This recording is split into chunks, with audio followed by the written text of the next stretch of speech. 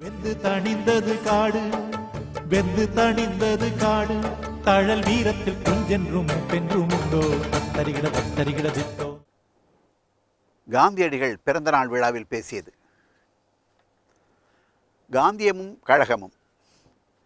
தமிழரசுக் கழகத்தார் கடைப்பிடிக்கும் அடிப்படை அறங்கள் யாவை என்ற கேள்வி பிறந்தால் காந்தியம் என்ற ஒரே வார்த்தையில் பதிலளிப்பேன்.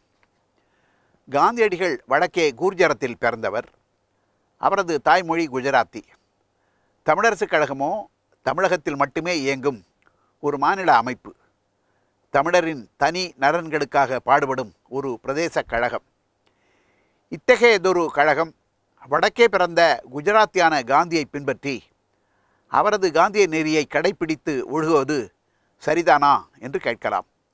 முற்றிலும் சரி என்பதே எனது முடிவான பதில். மகான்களுக்கு சாதி இல்லை என்பது எவ்வளவு உண்மையோ அவ்வளவுக்கு இனம் இல்லை என்பதும் உண்மையாகும். காந்தியடிகள் உலகோர் அனைவருக்கும் பொது சொத்து. அந்த வகையில் அவர் தமிழருக்கும் உரியவர் ஆவர். திருக்குறளை பொருள் உணர்ந்து படித்தால் அதிலே வரிக்கு வரி காந்திய நெறியை காண முடியும். வள்ளுவர் திருக்குறளில் வலியுறுத்திய வாழ்க்கை நெறிகளை இந்த நூற்றாண்டில் நம்மிடையே வாழ்ந்து காட்டினார் காந்தியடிகள்.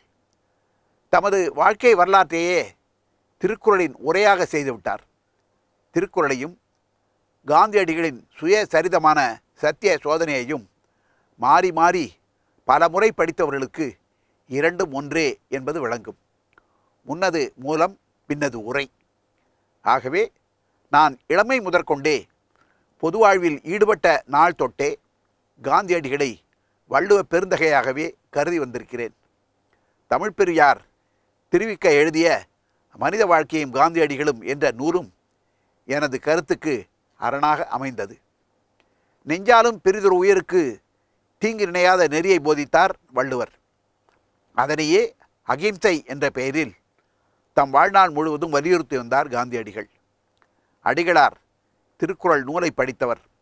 அதன் பெருமையை வாய்விட்டு கூறி புகழ்ந்தவர். அவர் எண்ணினாரோ இல்லையோ அவருடைய வாழ்க்கை திருக்குறள் கூறும் நீதி நெறிப்படித்தான் அமைந்திருந்தது. இதன் காரணங்களால் தமிழரசுக் கழகம் காந்தியடிகளை தன் வழிகாட்டியாக ஏற்றுக்கொண்டுள்ளது. இன்றும் கூட அயல் நாடுகளில் அவதியுறும் தமிழ் மக்கள் பற்றி கவலைப்படுபவர் தமிழக தலைவர்களிலே ஒருவரும் இல்லை என்றால் இந்த நூற்றாண்டின் துவக்கத்தில் நிலை எதுவாக இருந்திருக்கும்? தென்னாப்பிரிக்காவில் அல்லலுற்ற தமிழர்களை பற்றி அக்கால தமிழக அறிஞர்களிலே ஒருவரும் கவலைப்படவில்லை. அந்த நாடிலே தென்னாப்பிரிக்க தமிழர்களின் துயர் துடைக்க பாடுபட்டார் காந்தியடிகள். அங்கு அவர் நடத்திய சத்தியாகிரக போரில் வள்ளியம்மை, நாராயணசாமி என்ற இரு தமிழ் மாணிக்கங்கள் உயிர் தியாகம் புரிந்த செய்தியை அடிகளாரே தமது நூலில் கூறியுள்ளார். அந்த வீராங்கனையையும் வீரனையும் இன்றும் கூட தமிழகத்திலே மதிப்பார் இலர். தமிழினத்தாரை புகழ்ந்து அடிகளார் எழுதியுள்ள வாசகங்கள் எத்துணையோ. இவை மட்டுமல்லாமல் தமிழரசுக் கழகத்தார் காந்தியடிகளை வழிகாட்டியாக கொண்டதற்கு இன்னும் பல காரணங்கள் உண்டு. சுதந்திர இந்தியாவில் மொழிவாரி அரசுகள் அமைய வேண்டும் என்ற கொள்கையை முதலாக வெளியிட்ட பெருமை காந்தியடிகளையே சாரும். ஆண்டுதோறும் கூடும் காங்கிரஸ் மகாசபைகளில் எல்லாம் இந்த கொள்கை வழி தீர்மானம் நிறைவேற்றி வைக்கவும் அவர் தவறவில்லை. காந்தியடிகளின் பெயரால் இன்று அரசியல் காலட்சேபம் நடத்துவோர் மொழிவாரி அரசு கோருவரை மொழி வெறியர்கள் என்று கூறி பழிக்கின்றனர். மொழிவார அரசுரிமையை அன்று காந்தியடிகள் இவ்வளவு அழுத்தம் திருத்தமாக வலியுறுத்தி இல்லையானால் இன்றைய அரசினர் மொழிவழி கோரிக்கையாளரை நாடு கடத்தி இருப்பார்களோ என்னவோ.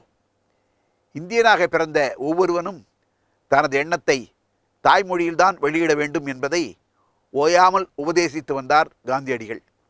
அதற்கு வழிகாட்டியாக தமது சுயசரிதையை தம் தாய்மொழியான குஜராத்தியில் எழுதினார். அதோடன்றி கூர்ஜர மொழியின் வளர்ச்சி ஒன்றையே கருதி தோற்றுவிக்கப்பட்ட குஜராத் வித்யாபீடத்தின் தலைவராகவும் இருந்திருக்கிறார்.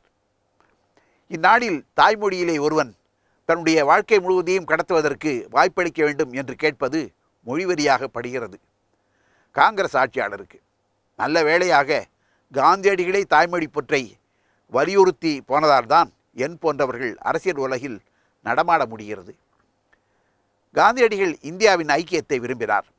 ஆனால் அந்த ஐக்கியம் மொழிவாரி அரசுகள் அமைவதால் தான் ஏற்பட முடியும் என்பதை உறுதியாக நம்பினார். பிரிட்டிஷ் மந்திரி சபை தூதுக்குழுவினர் கொண்டு வந்த திட்டத்தை காங்கிரஸ் ஏற்றுக்கொண்ட போது அஸ்ஸாம் மாநிலத்தை பி குழுவில் சேர்ப்பதா சி குழுவில் சேர்ப்பதா என்ற பிரச்சனை எழுந்தது. அப்போது காந்தியடிகள் கூறியதென்ன? ஏதேனும் ஒரு குழுவில் சேரவோ சேராமல் தனித்திருக்கவோ அஸ்ஸாம் மாநிலத்திற்கு உரிமை உண்டு என்பதாகும். இதன் மூலம் மாநில சுதந்திரத்தை ஒப்புக்கொண்டார் அடிகளார். இப்படி மொழி வழிப்பட்ட பல்வேறு பிரச்சனைகளில் காந்தியடிகள் தெரிவித்த கருத்துக்கள் தமிழரசுக் கழகத்திற்கு பிடித்திருக்கின்றன. இல்லை, காந்தியடிகள் தெரிவித்த கருத்துக்களையே தன் கொள்கைகளாக ஏற்றுக்கொண்டு விட்டது தமிழரசுக் கழகம். அதனாலும் காந்தியடிகள் கழகத்தின் வழிகாட்டி ஆகிவிட்டார். அடிகளார் தம் இறுதி காலத்தில் காங்கிரஸ் மகாசபையை லோக் சேவக் சங்கமாக மாற்றிவிட முயன்றார். அதாவது பார்லிமெண்டரி அரசியல் கட்சி அல்லாத சேவா ஸ்தாபனமாக காங்கிரஸை மாற்ற திட்டமிட்டார். ஆனால் திட்டத்தை தீட்டிய மை உலரும் முன்பே அடிகளாரின் வாழ்வு முடிந்துவிட்டது. அவருக்கு பின்னர் அந்த திட்டத்தை நிறைவேற்ற வாரிசுகள் முன்வரவில்லை.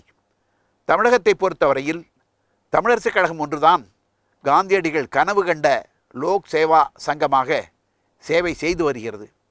தமிழரசுக் கழகம் வேங்கடத்திற்கு தெற்கில் மட்டுமே இயங்கும் அமைப்பாக இருப்பினும் தேச நலத்திற்கு கேடற்ற வகையிலே தன்னுடைய கொள்கைகளையும் வேலை திட்டங்களையும் வகுத்து கொண்டிருக்கிறது.